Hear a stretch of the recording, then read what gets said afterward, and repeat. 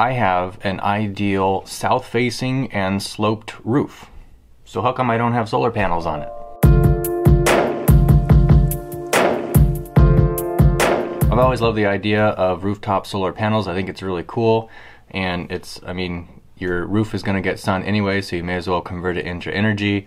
It can decrease the amount of energy that you need from the grid. It also shades your roof, which can keep it cooler during the summer. You know, maybe it can decrease the amount of energy that utilities have to create using other types of fuels. And you also have your own personal power generator, you know, if the electricity is off. So there's all kinds of benefits and stuff. So back in 2014, I had a local company give me an estimate, and the size of the system that they quoted, actually it was two different sizes, but the one that made the most sense at the time was a 2.5 kilowatt system. And the quote for that installed and everything was $5,700, including the 30% tax rebate that's available for those kinds of systems. So of course, one of the first things to do is to calculate how much energy this thing is going to create and how long it's going to take to pay for itself, how much money it's going to save me per year, all that kind of stuff. So there's a couple ways to do this. At the time, the person that did the estimate said that solar systems generally in this area get about the equivalent of 13% of the year's total hours. Now there's 8,760 hours in a year, so what that means is that the solar system in my area would generate the equivalent of max output for 13% of those hours. 13% of 8,760 is 1,138 hours of max output. So then you multiply that by the size of the system, 2.5 kilowatts, and we get about 2,850 kilowatt hours produced per year. So there's one estimate. Another estimate is using a site that Google has set up called Project Sunroof. And if you go to their site, you can just put in your address, and if it's an area that's been analyzed, Google will show you how much energy they calculate that your roof will receive and how much energy generation you can make. There's a little slider there so you can adjust like what's your monthly bill, and then it'll tell you like how big of a system you probably need to put in, how much square footage is available on your roof for solar panels, all kinds of cool information. So if I use that estimate, Google says that I will receive about 1,369 hours of usable sunlight, so multiply that times the size of my system, which is 2.5, and I get about 3,420 kilowatt hours per year. So that's another way to estimate it, but what's probably the most accurate way to do it is to compare it to data from an actual solar system in the area. This is a solar park just outside of where I live. This is 3 megawatts of solar panels, and this is run by our local utility, Consumers Energy. This site is paired with another site which is 1 megawatts for a total of 4 megawatts of solar power. And all the energy production data is actually publicly available online. If you search for Consumers Energy Solar Gardens, you can come up to this web page, and it'll show you the daily, hourly, and yearly totals. Together, these solar panels produce about 6,000 megawatt hours per year, which if you put that in terms of their peak production, that's about 1,500 hours, 1,500 hours of peak production from these solar panels over the course of a year. 1,500 hours of peak production is about 17% of the total time in a year that this solar park actually generates. Now, using the online data, I calculated that it produces the equivalent of 1,500 hours of electricity per hour. So if we use that number, then I'm getting about 3,750 kilowatt hours per year from a 2.5 kilowatt system. And the advantage of using that data to calculate what my roof would do is that that solar system is a real solar system, and it's actually operating in this area with the same weather patterns, the same snow cover, the same cloud cover, the same loss of sunlight during the winter, due to the rotation of the earth and all that kind of stuff. All that's built into the data of that solar system. There are a few differences. For example, my house has a tall chimney on one side, on the western side, and then it's got trees on the eastern side, and both of those produce a little bit shade in the morning and evening. So that would cut some time out of my solar system production. And that's not there in the utility scale one. It's basically in a field, so they don't really have shade. But they don't remove the snow during the winter from that. They just let it melt off, which it does once the sun comes out for a little while. That wouldn't be the case with mine. I would probably be cleaning the snow off of mine, as the snow comes, like either on a daily or a weekly basis or something. So mine might produce a little higher percentage during the winter.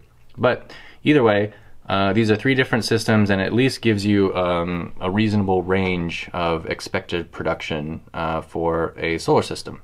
So comparing all those estimates, based on my electricity rate, which is about 15 cents per kilowatt hour once you include distribution fees, taxes, all that kind of stuff. So at the lower end, I would be offsetting about $415 worth of electricity per year.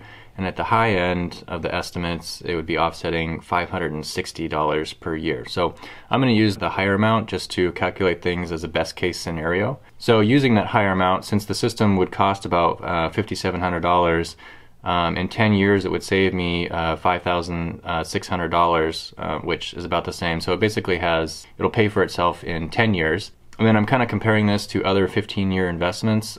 So if you extend that out to 15 years, the total amount of savings would be $8,430 after the initial investment of $5,700. So that's how I went about calculating the dollars and cents of the system, but there's other benefits to having a solar system on your roof as well, or on your property. It doesn't have to be on your roof. But one of those is grid independence. So if the grid goes down for some reason, whether for, I don't know, weather, or they just need to do maintenance, you have your own energy producing apparatus. This is kind of hit or miss though, and first of all, it wouldn't help us in our area all that much because our power almost never goes out. Most of our lines are underground, and it's just pretty reliable. So that's not a big motivating factor. But even if it was, it's a little bit tricky because solar systems are often hooked up so that they feed directly into the grid, and then you get credited for that electricity. But when the grid is down, that means that they're probably going to be doing work. So the inverters are designed so that no electricity is allowed to go into the grid while it's down, because otherwise you have electricity being fed into it, and the workers who are doing maintenance are going to get fried by that electricity. So the whole thing shuts down, so you're not actually generating usable electricity for your house, even though you have the system. So it's pretty complicated, and to be honest, I don't know how it would be allowed to be set up here, because obviously you can have battery storage systems that will power your house under outages. So anyway, that was kind of a complicated issue, and it wasn't one that would motivate me to going through all the trouble of having this put on. Now, another ideal benefit that is non-monetary is a reduction in emissions at the utility level. So the theory is if I'm producing electricity that cancels out my usage, then the utilities don't have to produce as much, so we use less fuel and there's less emissions. But is that really the case? If I put a solar system on my roof, are they really going to turn down the amount of fuel that they burn? Probably not. Because I don't think they do that now when I'm on vacation for like a week or two or something like that. So the amount that we use on an individual housing basis is so tiny compared to the amount that they have to generate on a daily basis. So all this trouble that I'm going to, like, is it really going to have an impact in that way? Probably not directly. Now, of course, you can argue if everybody does it, or if lots of people do it, then it's going to have a noticeable decrease, and that is true. But on an individual basis, like, is my solar system making an impact in terms of utility scale emissions? Probably not. Now, another non-monetary benefit that is indirectly related to emissions is demand curve leveling. So if you graph out like how much energy is required at different times of the day, you get a demand curve. So sometimes, a city requires very little energy. Usually the least amount of energy is required around like between 4 to 6 a.m. in the morning. And then up here it peaks at around 6 o'clock in the evening, 6 p.m. So the utility companies have to have the necessary equipment to produce enough electricity to meet the times of highest demand during the day, such as on a summer afternoon where everybody's air conditioners are running or something like that. But when the demand goes down, then they have all kinds of equipment that is basically useless. It still costs money for upkeep to make sure it can actually run, but it's not actually generating any revenue. But they have to have it because they have to be able to meet the peak. Well, this relates to solar because let's say this is 6 p.m. and this is 6 a.m. So somewhere, I don't know, in here, in this window, somewhere in there, would be when the sun is out and solar systems are actually creating electricity. So they would actually be able to level this out. In other words, they would produce more electricity during the peak times, and then, of course, it's not producing electricity at night. But this would allow, at least if it was scaled up, it would allow utility companies to maintain less other equipment to address the peak times, and that equipment is called peak generators. So what if a huge portion of the population puts in solar panels? So this is another thing I was considering.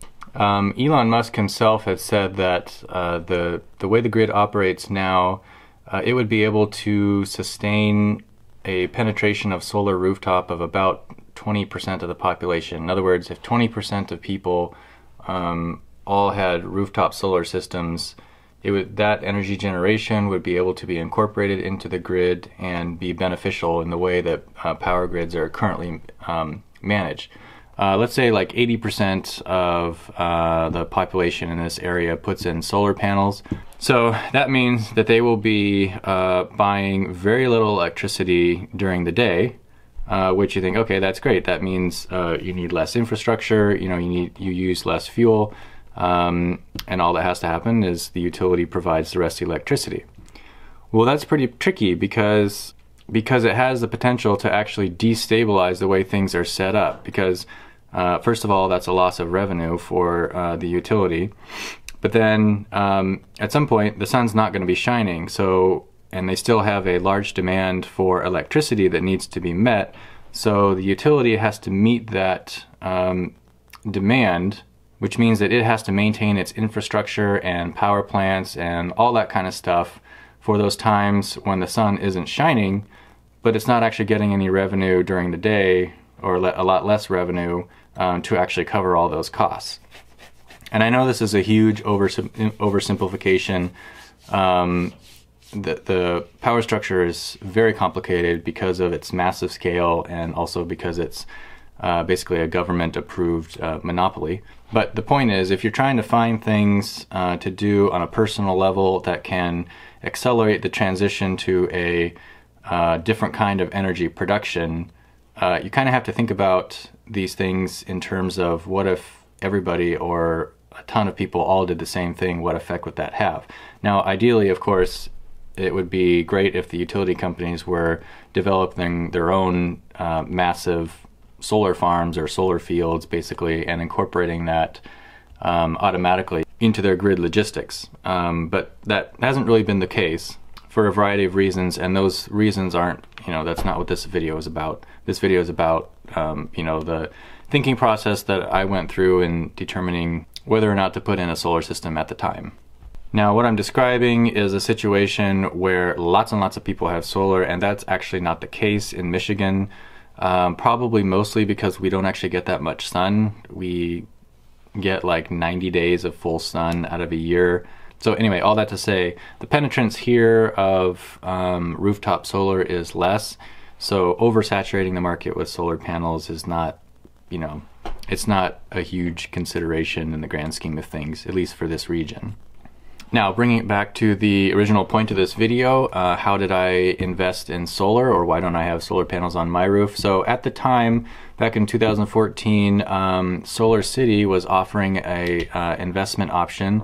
They were offering uninsured bonds, which sounds risky, right? For up to 15 years and up to 5.75%, 5.75% interest. So I calculated that out. If I put the $5,000 into a bond instead of a solar system, the 15-year total value would be about $11,500 at compound interest. So that's a fair amount higher than the $8,430 that I had calculated using the most optimal estimate that I could of solar generation.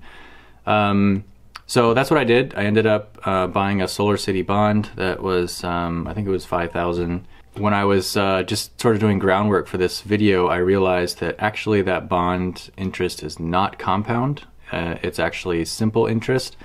So the value at the end of 15 years is actually, it's a little over $9,000. So it's still actually a little bit more than what I calculated the solar system to be, but not quite as much.